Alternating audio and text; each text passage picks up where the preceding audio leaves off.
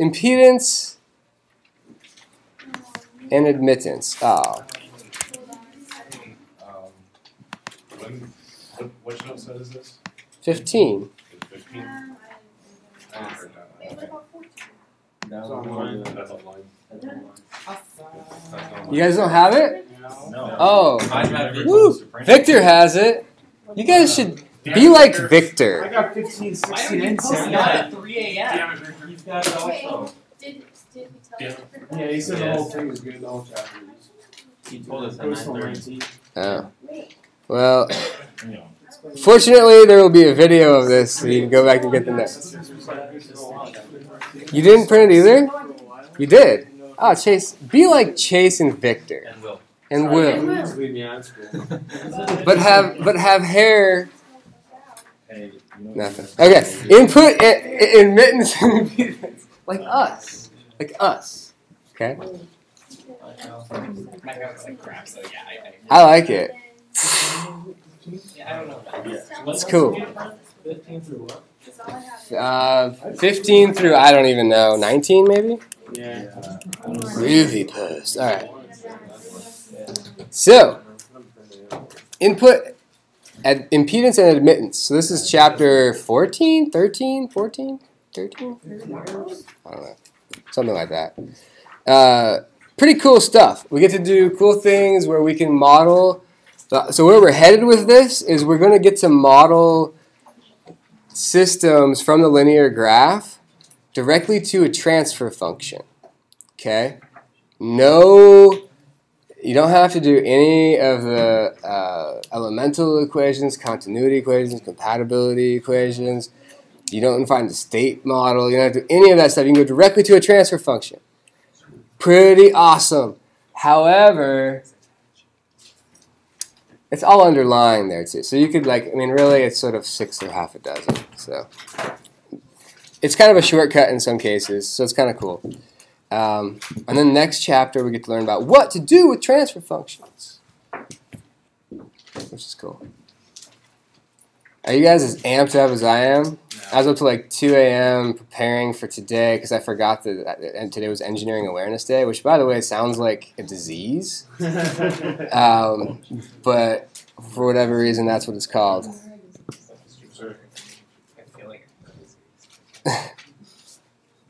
Cancer. Because we stay up till 2. Yeah. Okay. We should stop joking about cancer. That can't be our inside joke in this class. No. Yeah. It's pretty terrible. It just did. Speaking of impedance, thank you, Jordan. We here, I can't even read my own writing today. We here introduce a generalized version of the familiar impedance and admittance of electrical circuit analysis, in which system behavior can be expressed algebraically instead of differentially. So, remember when we did circuit analysis and I said, oh look, you can just use impedance and you don't even have to find a differential equation. Remember that? Mechatronics way back in the day? We're going to do essentially that again. So if you were tracking on that, like you're so good right now. Like this is going to be the same stuff. Okay, just a little bit more general. We begin with generalized input impedance. So input impedance is something that is associated with every element or system. And so let's draw something because drawing things are fun. So let's draw a system that looks like a peanut or potato, probably more like a potato. Probably more like that meme guy, like rah, I don't know, anyways. With like the big like the teeth. That guy? Anyways. Yeah, so here's our system. It's going to be hard to keep me on task today. System. And this system has a source that's linked up to it, okay? So I'm going to draw it like this. Ooh, the really big node there. That node is just a special large node. Okay, and this is a source. So it could be an across variable source or a through variable source. We're going to consider both possibilities. So whether it's an across variable source or a through variable source, it has an across variable that goes in, right? So I'm going to just draw like v in to be like across the source like this. And it's going to also have a through variable as well. So I'm just drawing a generalized across, generalized through sources. So this source, you know, if it's an across variable source, it has v in specified, and then f in is whatever the system allows to flow in. If it's a through variable source, f in is specified, and then v in is whatever the system allows it to be. So now we have this picture. We have our potato. I'm from Idaho, so it's natural that I drew a potato. The ideal source specifies either v in or f in, right? So either we specify f in if it's a through variable source, or v in if it's an across variable source. And then the other one is it depends on the system. For the input, vs equals v in of s e to the st, meaning that we have an across variable source. The resulting particular solution for the through variable, f in of s e to the st, is defined by the transfer function y of s. So here is that transfer function in the expression. So we have f in of s equals this transfer function y of s times v in of s. So we have an across variable source, and so we're specifying v in. If we want to find f in, it depends on the system, right? And so in order to find the relationship between v in, which is our input, and we're going to choose our output to be f in, which is totally valid. We've never done that before, I don't think. In an example, we've never chosen the other source variable to be the output, but it can be. There's no reason it can't be. So it can be our output. So f in is related to v in with this transfer function y of s. Okay? We define y of s to be the input admittance. Okay? So the system is going to determine how this across variable source becomes a through variable. So let's say, we make this very concrete. Let's say that you have a voltage source, okay? And you connect it up to a system that is just a resistor, okay? That voltage source is going to be, say it's a 5-volt source. It's going to be 5 volts, no matter what you connect it to, if it's an ideal source, right? So connect it to a resistor, and how much current that source provides, which is the through variable, like f in here, depends on that system. So the resistance of the resistor in this case, right? The current's going to be the voltage source, so 5 volts, divided by the resistance. And then, so your transfer function in that case would be, y of s would just be 1 over r. Pretty cool, right? Not so bad. And so we call y the input admittance. So, similarly, for an input that is a through variable input, notice I'm using this EBST multiplying on it. I'm doing that because we're just restricting ourselves to the one class that we've learned transfer functions for at this point. Turns out this is also more general than that, but it's mathematically easier, and the chapter does explain a little bit of the details in this. The resulting particular solution for the across variable v in e to the st is defined by the transfer function z of s. So we write that expression v in of s equals z of s times f in of s. So this is the case of a through variable source. And a through variable source is going to specify f in. We're going to go through this transfer function, z of s. We're going to get v in. So that's just like if you had a current source, which you guys aren't as familiar with, but you can specify current source.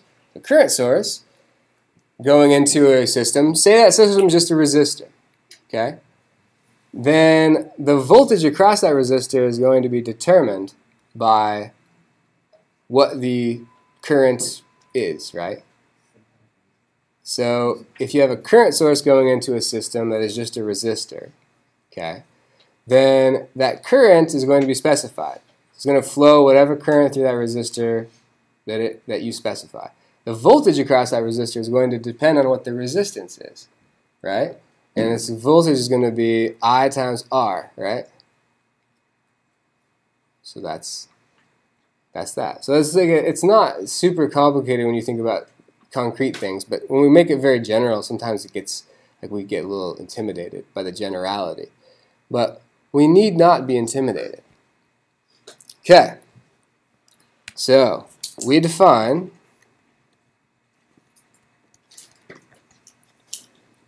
Z of S, and I want to see if anybody can have a premonition about what it is going to be as the, what are we going to call it?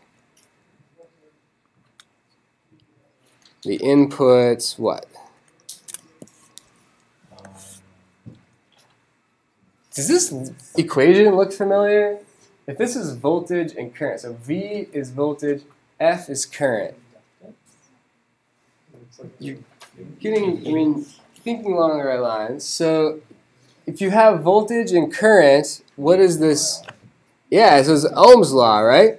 And so when we did the generalized Ohm's law, remember generalized Ohm's law? It was that the voltage is equal to the current times not the resistance, but more generally, the impedance. Aha! Input impedance. And so we now have the impedance defined. So if you look back at mechatronics, you're going to find that this is like almost identical to what we did in the context of electronic systems only. But now we're doing it more generally. Any through variable, any across variable, any energy domain. Okay? And this relationship will be apparent if you look at those two expressions. It is apparent that if you know the impedance, you know the admittance, and vice versa. How are they related to each other from looking at these two expressions? Well, if you divide the third F and by V n, you get the inverse of Z of S. So that's just the inverse of Z of S. Yeah, so it's essentially just a reciprocal of each other, right? They're just reciprocal. So y of s is equal to 1 over z of s, and vice versa. Z of s is equal to 1 over y of s. So it's just a reciprocal relationship. And so if you know one, you know the other. And that's pretty straightforward. Okay, whew! Got that done. That's practically the whole chapter. I know, impressive. So, impedance of ideal passive elements. So if our system is just a single passive element, then it's pretty easy to compute it, and we're going to do that for these simple cases. So the impedance and admittance of a single ideal one-port element is defined by its elemental equation. Shades of Ohm, generalized Ohm's law here again. We did essentially this in, way back in mechatronics. So generalized capacitors. So the elemental equation for a capacitor is that C dVc dt, dVc dt is equal to IC, right? I just rearranged. Usually I put the 1 over C over here. Oh, I shouldn't use I should use F, the generalized through variable, right? but it's I for an electrical system. Okay, so this gives us, we can write, so cool thing, if we write the transfer function, so the elemental equation, so this is sort of like an aha thing here. The elemental equation for any given element is a differential equation if it has a derivative in it. So this is a derivative. This is a differential equation.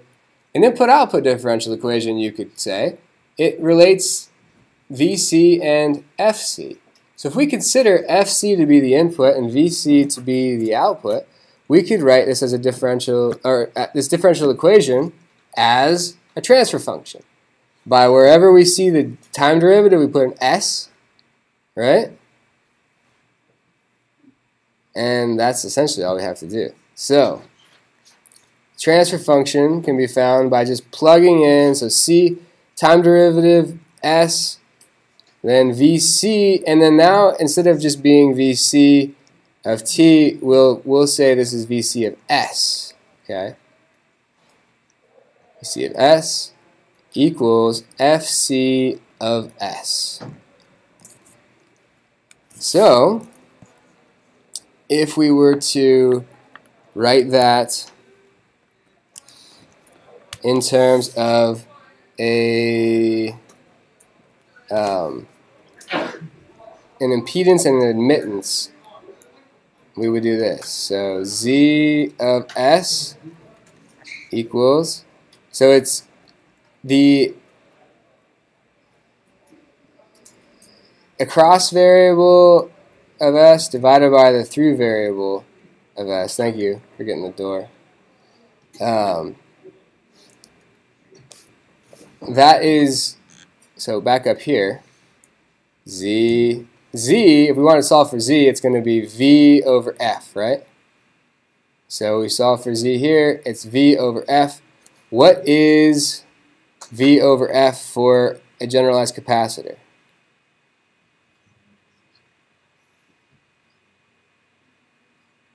One over CS. Excellent.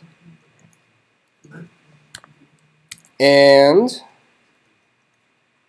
what does that mean the admittance is of a generalized capacitor? Which is always equal to FC of S over VC of S, just CS. So that's pretty straightforward. So the impedance and the admittance are easy enough to find for a generalized capacitor.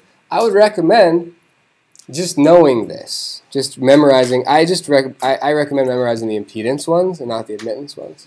I think in terms of impedance more easily than admittance. But if you remember the impedance of a capacitor, an inductor, and a resistor, you're in pretty good shape. You don't have to derive it every time. But you could always go back to the elemental equation and derive it. You know the impedance is just the across variable over the through variable, and you could derive what it is. It's just a transfer function. Similarly, with an inductor, the elemental equation is L dFL dt equals VL, and so the transfer function can be found from using the rewriting this as a this differential equation as a transfer function, or in terms of the S parameter.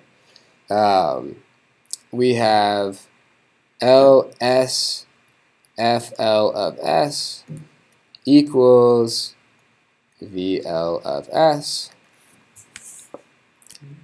and what does that mean the impedance is? So the impedance is always V over F, right? Crossover through. And so V over F is just LS, I heard it. And what is the admittance? Yeah, just the reciprocal. FL of S over VL of S equals 1 over Ls. Okay. And then the shocker generalized resistors, elemental equation is that VR is equal to R FR, right? So Ohm's law, but like more general for any type of D-type element. So if we were to take that and try to find a transfer function for between V and R,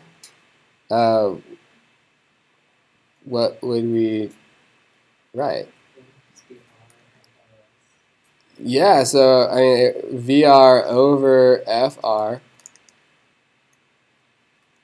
is just equal to R, right? And so that means that what is our impedance? Just R. And what is our admittance? 1 over R. Okay. So pretty straightforward for those, and we have the impedance and admittance of each of these. Okay. Now would be a good time for me to draw your attention to a resource on the website. I don't know why I said it like that, but I did. So if you go to the resources, and you go here, and then you go to impedance notes. Bum, bum, bum.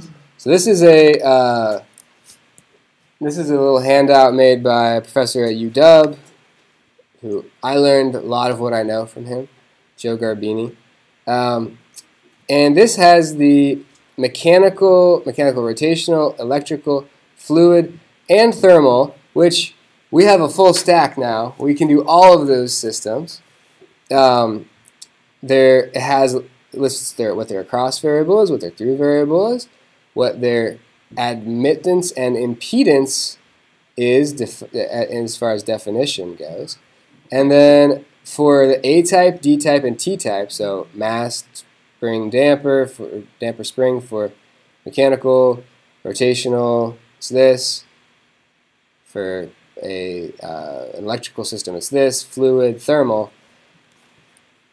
So you can just look up in the table, or you can just remember the elemental equation and derive it from that. Either one is totally fine. I kind of recommend printing this off for an exam, so that you can just look off this for what the impedance of any given element is. Okay, and then this next part, next set of notes, 16 is essentially summarized in this next little bit of the handout. It's a nice little handout. Okay, I'm going to switch over to another lecture though before I begin. Although it won't let me. Come on.